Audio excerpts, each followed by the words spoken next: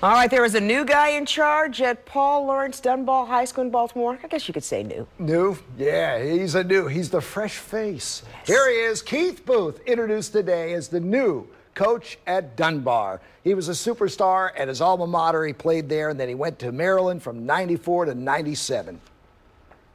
One of the most important things I learned when it comes to coaching is it ain't about reinventing the wheel.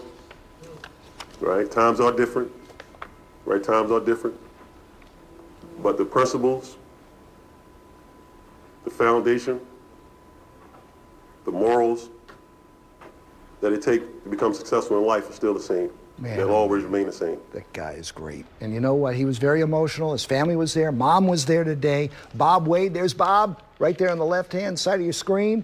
The late Pete Pompey and Cyrus Jones. They won 16 state titles, Dunbar has. And so Booth was drafted by the Bulls. Remember, real quick, remember when his family came in and he said, hey, come on over here. Your dad is playing with Michael Jordan. And his son looked in the TV and oh, man. And he returned to Maryland to be most recently assistant at Loyola. But this is a great move by Dunbar.